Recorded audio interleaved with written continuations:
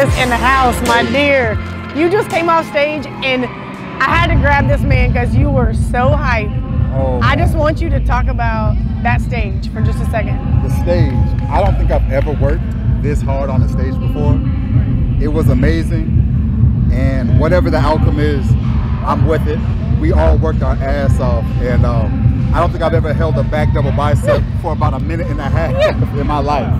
Oh, it was so much energy, the guys all around. Great guys from all over the world. Just humbled to be on stage. Yeah. Humbled to be on stage. You know, I find it was awesome, right? They were passing paper towels out, kind of like patting everybody down, Right. y'all helping each other out. I was like, killer with the pose down, everybody jumping out into the audience. You guys were hyping each other up. I saw you walk to the side, hyping each other up. That's it, yeah. I love that. So talk a little bit about what you do for a living. Okay, for a living. Knock, knock, I'm at your front door. I'm Mr. UPS man. Can you imagine this man coming to your front door? They see me all over New Orleans, West Bank. If you're ordering packages on a Wednesday, you'll definitely see me. Heavy day of the week, but yes, I'm the UPS delivery man. You got people that order packages just so they can come to their front door?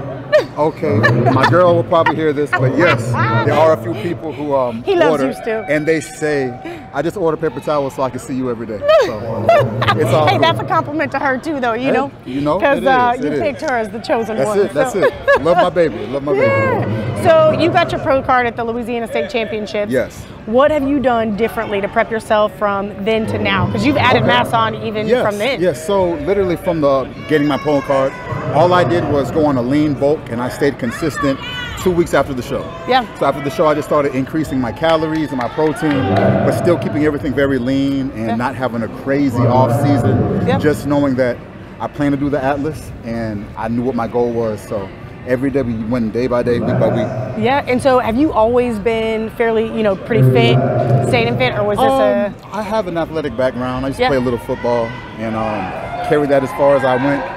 Got hurt, and I just stayed in the gym, stayed healthy.